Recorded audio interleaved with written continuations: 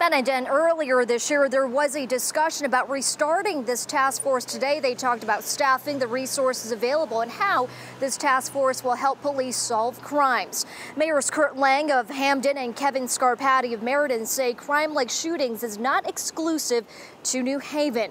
By collaborating, cities can work together in finding those responsible and putting them behind bars.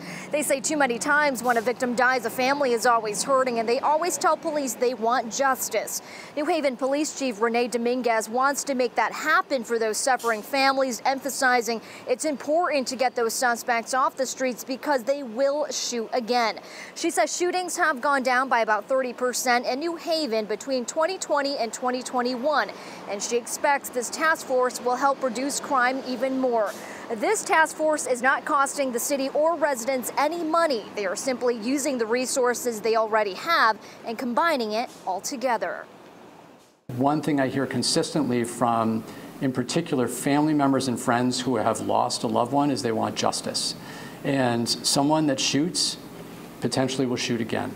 And so as we work to solve these shootings, I think that I can speak for everyone here that we are deeply dedicated to keeping our communities safe. And what our federal partners bring us, not just ATF, but the DEA and the FBI who are also here today, is the ability to use more resources to do a job better, to do the job smarter, and to be able to reduce the amount of time that it takes to investigate.